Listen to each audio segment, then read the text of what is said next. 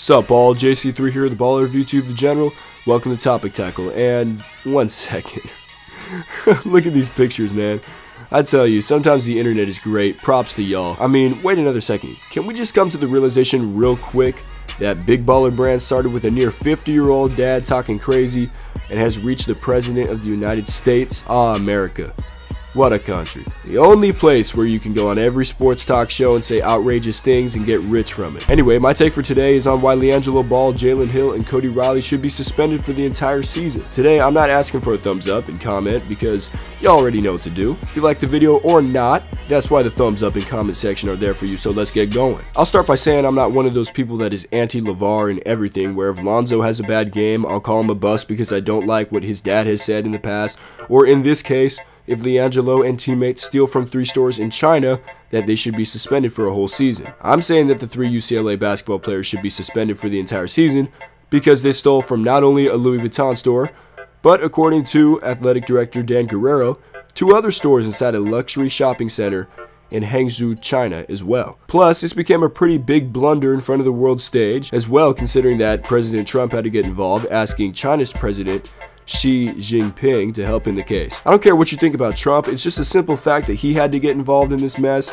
that should factor into the suspension lane. And I want to apologize right now on behalf of the human race for this travesty. On behalf of the human race, on behalf of the human race for this travesty. This wasn't a simple, well, you stayed out past curfew, so your minutes get cut kind of thing. Now, these 3 players stole from 3 stores in a communist country. Trump said in a tweet that these players could have faced 10 years in Chinese prison, and while that number may be large, they still could have had to face up to 4 years in prison, considering that they stole from a luxury store in Louis Vuitton, and we haven't even factored in the other 2 stores that they stole from.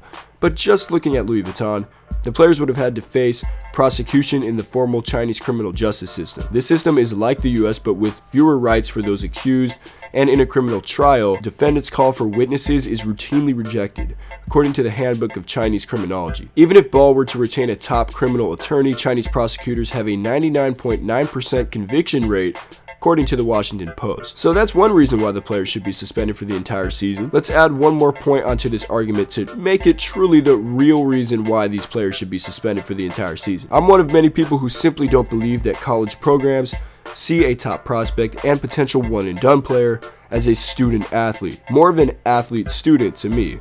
To prove this up, I'll pull up the famous Ben Simmons quote from when he was at LSU. "I have to be getting better every day.